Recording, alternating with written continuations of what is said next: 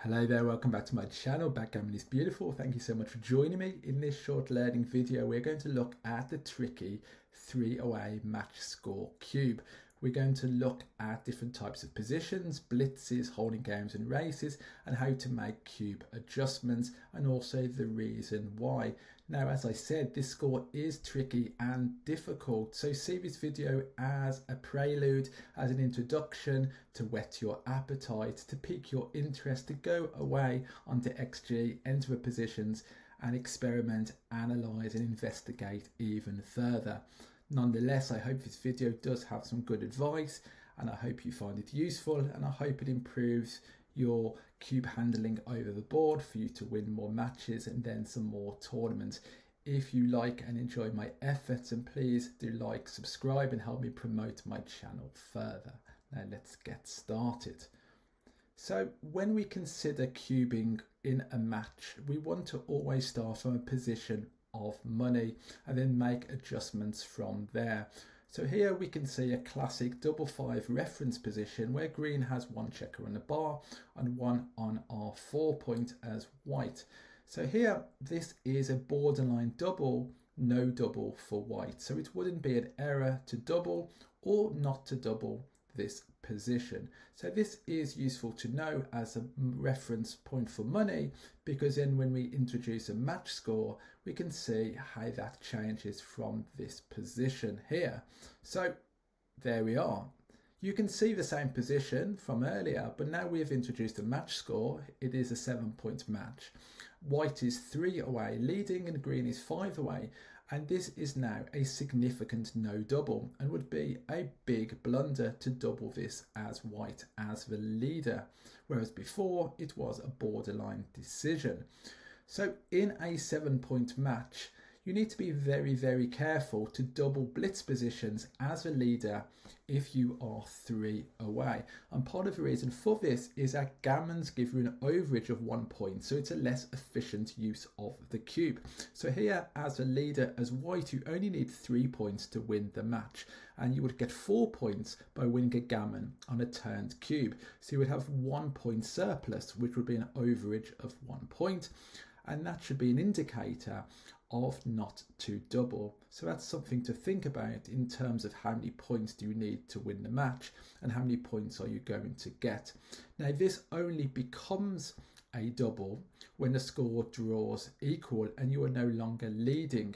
So when the score is equal, a 3-away, it's a double take, and that is because the take point is higher than money.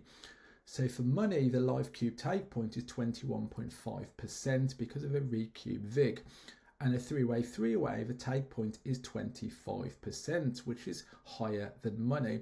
And when a take point is higher, that means you can cube earlier and be more aggressive because your opponent has a more difficult take. So here you can see in this opening blitz position in a 7-point match, when you're leading a 3-away, it is often always wrong to double as the leader at this score. Now, of course, there are exceptions to this, but this is just a general rule of thumb. When you are leading at 3 away, not when the score is equal, do not double blitz positions. So now when we look at the leader being doubled, so here we can see that white is 4 away and green is 3 away. So white is doubling this, and now this is a double pass. It's a significant double, and it's also a significant pass. So in a gammonish blitz position, you often take everything at 3 away as the leader, except at this score when the opponent is at 4 away.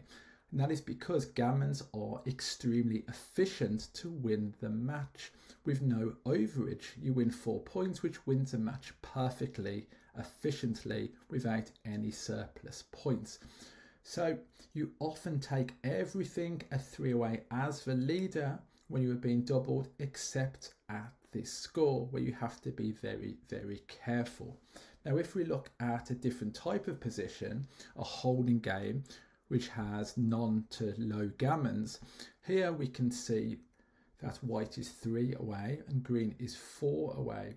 And this is a small no double borderline decision, and it's also only an error to double a 3 away 5 away and a 3 away 6 away. And that is because a 3 away 4 away, the trailer has a higher take point and you can cube earlier, and this position is a borderline decision for money. So this is a holding game reference at the 3 away score, and now the leader being doubled. So here white is 7 away and green is 3 away.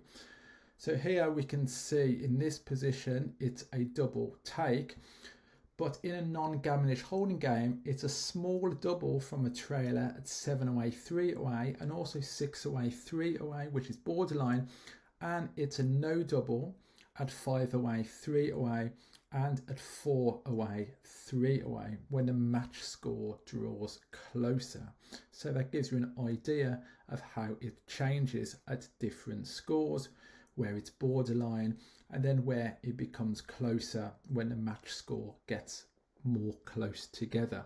So let's look now at this third type of position, a racing position. So this is a no contact race with no gammons. So in a non-contact race with no gammons, you can double as early as 3 away 6 away as the leader, because the take point is very similar to money at 22%. A 3 away 7 away, it would be an error because the take point for the trailer is lower than money at 20%. And a 3 away 4 away, you can double earlier than money because the take point is higher at 25%. And for money, this position is a double take. So you can see the different equity points there on there to make that comparison. So it's really important to understand the difference from money. For money, take point is 21.5. Here we can see when the take point is 20%, then we have to wait longer to double because our opponent has an easier take. But when the take point of our opponent is higher at 25%, we can be much more aggressive because they have a more difficult take. So really, I would advise looking up the take points on the cube information on XG or finding them online and just studying or highlighting where the take point is higher, where it's lower. And that means what we do with a cube. Can we be more aggressive or do we have to be more conservative? So really that is a key kind of thing to have in mind when you're cubing a different match scores. So here we have the leader being doubled, so now 7 away 3 away. So here in a non-contact race with no gammons, it's a double take at 7 away 3 away and also 6 away 3 away, and it's a small no double borderline at 5 away 3 away and at 4 away 3 away. So again, you can see there the difference between doubling at certain scores and not doubling at other scores because of the changes in take point.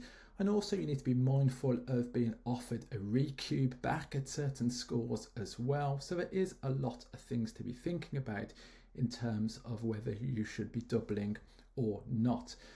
Now let's look at a summary of the things we've mentioned in this video. So this is some advice on 3 away cubes when you are the leader doubling.